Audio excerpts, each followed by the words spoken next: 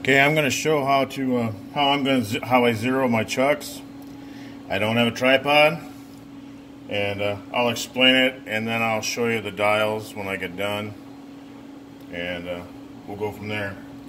First of all, this is the true bore chuck, and there's 4 bolts that go in the face here, and they control the pitch of the barrel.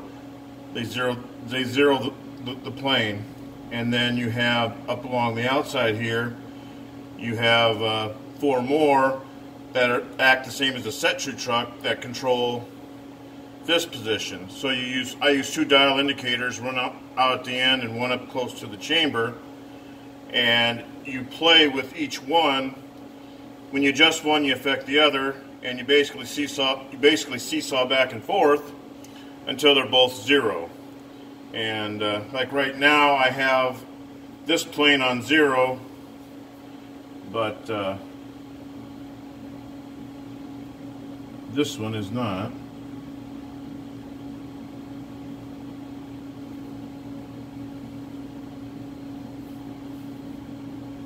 And that's the high spot.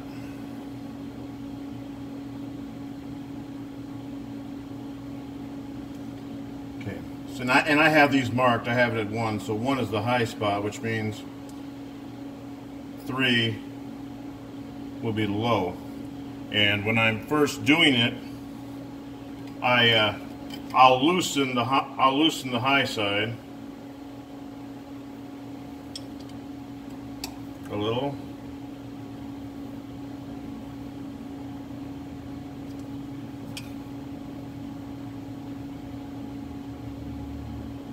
And then I like to re-zero my gauge on the high side.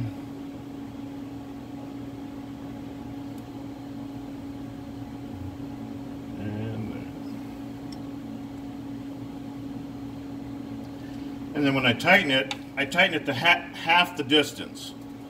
So if it, like right there, it was 1/1000th out. So I tightened it by 1/1000th. And there I hit it perfect. But now the end is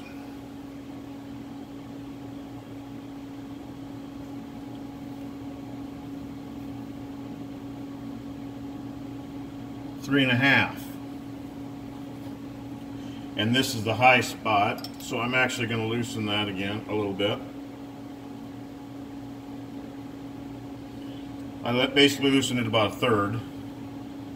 Then I'll go all the way around again, see where 0's at, and then I'll check it again.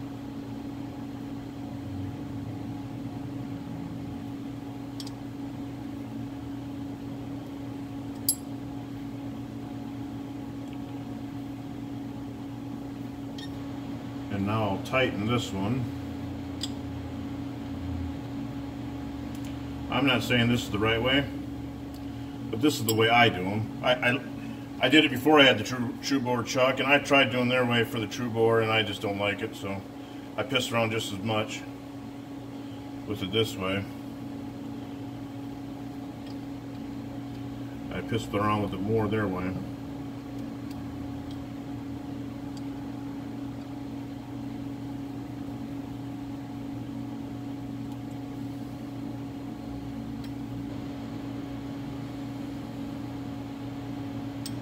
Basically, I'm about half of a half.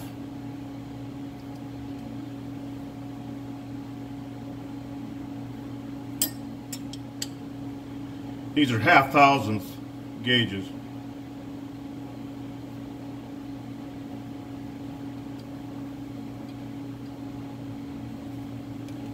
Now that was 0. And now normally this one's about half of what that was, and basically you seesaw it and then you get there.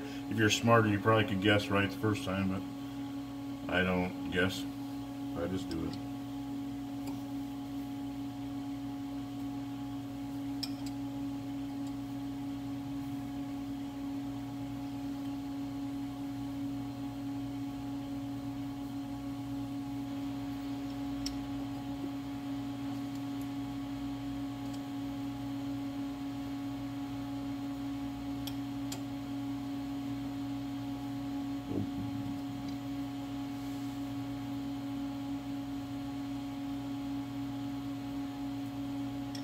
And see, now the high spot's fallen in between two, so then you turn both of them a little. And now that's ended up on 2.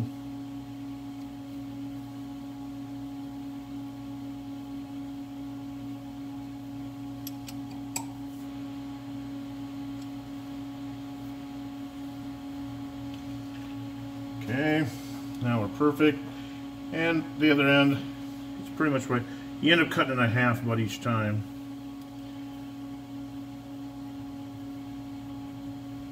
And so now we're 2.5, and it's right in between, so I'll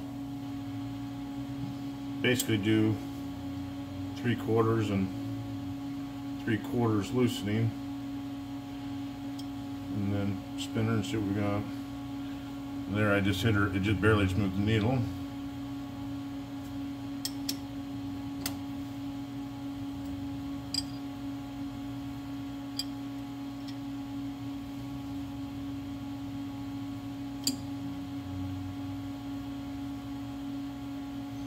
And now we're down to 1 on the this one, and it's going to fall right in between. So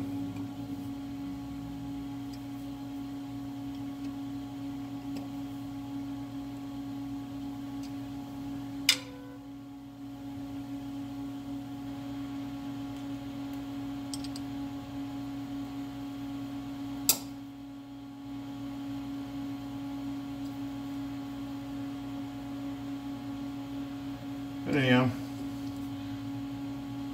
you piss with this until you get them zeroed, and I'll show now. So basically now you can see that that one is 0, but now that I've got that one dialed in, we're getting really close.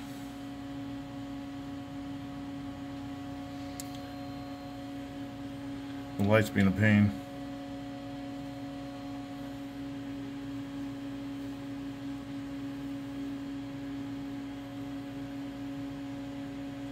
Okay, so we're just over 1, and 1.5 or so on that end.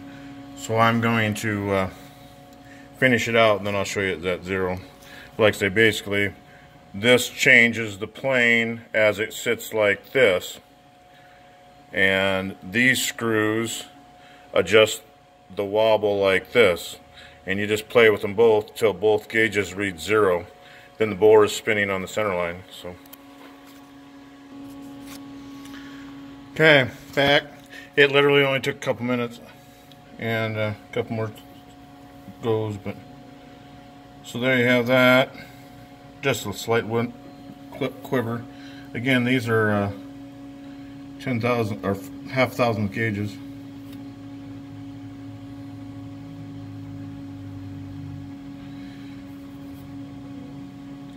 As close to 0 as you can get. 357 AR. Again, like I say, this is the true bore chuck. That's what I do. I didn't time this one. We'll see what the video is, but shows 9 minutes on here, so it took me another 2, so I'm in the ballpark. It typically takes me 15 minutes to put a barrel in and 0 it, and then I chamber it. So hope it helps. Hope you learned something.